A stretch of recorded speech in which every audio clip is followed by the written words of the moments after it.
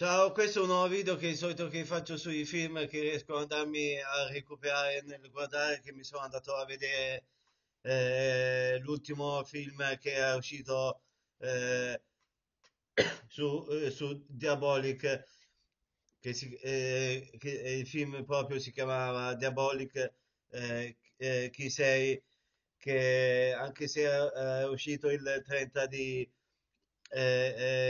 di novembre al cinema, che mi sembra che la data d'uscita era quella lì che sto tipo andando a memoria sulla data d'uscita, ma posso magari anche sbagliarmi, però mi ricordo che a novembre la sua mese più o meno era il periodo d'uscita al cinema, era quello lì verso novembre del 2023, ma io sono riuscito a recuperarlo solamente adesso nel guardarlo, che grazie magari a qualche abbonamento, magari su qualche piattaforma lo puoi, adesso lo si può magari anche guardare tramite che su qualche piattaforma, se qualcuno ha qualche abbonamento, adesso che è passato anche qualche mese, ho visto che l'hanno messo sulle solite magari piattaforme e si può guardare anche gratis come film come si dice, come si dice, che essendo essendo magari un film su Diabolic, logicamente magari il solito film magari italiano, che come genere è azione, che come regia di questo Marco Manetti c'è Marco e Antonio Manetti, questi due registi ci sono in questo film. Essendo magari sempre un film magari italiano, visto che magari come quelli precedenti hanno sempre messo, come si dice, sempre attori italiani e magari la parte proprio di Eva Kent, ho visto che hanno messo Miriam Leone a fare magari la parte proprio di Eva Kent, eh, che dura quelle 2 ore di film, 2 ore e 5 quasi di film, che eh, che magari essendo magari che dura anche 2 ore, un po', visto che magari essendo magari anche magari come trama e anche magari il tipo magari di film, anche se magari su certe cose può essere magari il solito magari, come si dice, essendo magari che dura 2 ore, magari eh, ehm, sono 2 ore che magari ti possono passare anche velocemente, perché come trama magari ho visto che meritava e non ci sono magari parti magari come in certi film magari che ti puoi magari annoiare o qualcos'altro, però sono 2 ore magari lineari che ti passano anche in fretta, che parla proprio che sono proprio a Clairville. Questa è la signorina, che la trama magari di questo film era questa qua, che la signorina Bauer, che lavora in banca, viene rapinata proprio da Diabolic e da Eva Kent, che assumono la sua magari identità dopo averla addormentata, e l'obiettivo è quello magari è quello di rubare le preziose monete della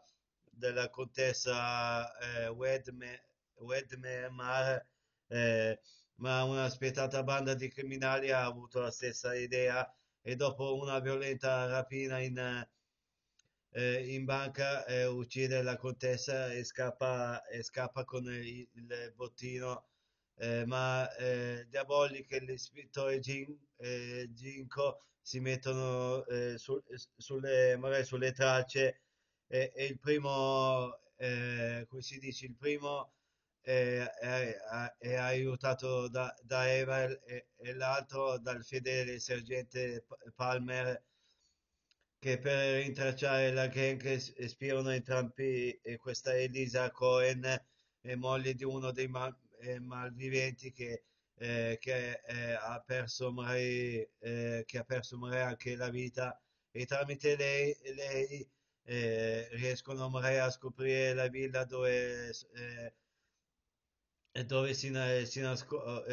nascondono, che più che altro magari la trama del film era questa qua che magari ho visto che come film magari era come magari agli stessi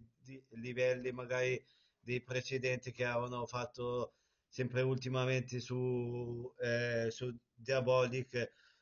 che magari chi piace magari il genere questi qua magari film su Diabolico, visto che ci poteva, come genere ci poteva anche stare che magari anche essendo magari anche italiano come film, magari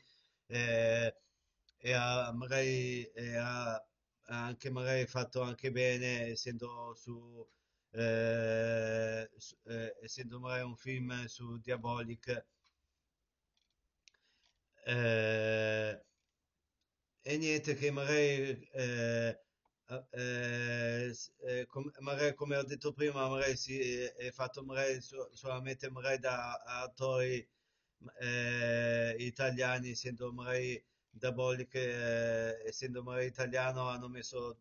tutti magari personaggi italiani. Eh, e niente, che magari quello che potevo magari dire su questo film, magari l'ho già detta, al massimo magari ci vediamo sicuramente magari più avanti con i miei soliti video che porto magari sul canale, che magari qualche informazione in più, magari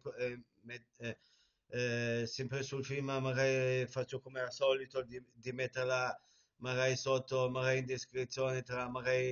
gli attori che hanno partecipato in questo film e magari altre magari informazioni sempre su questo film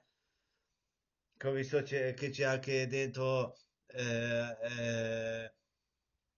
Monica Bellucci e come al solito anche nei film precedenti di Diabolic che c'è Valerio Mastandrea che fa la parte proprio di Ginko. E niente, che magari quello che potevo magari dire su questo film, magari l'ho già detta, e al massimo ci vediamo sicuramente magari più avanti con i miei soliti video che porto magari sul mio canale. E niente, per adesso vi saluto e ci vediamo al prossimo video. Ciao!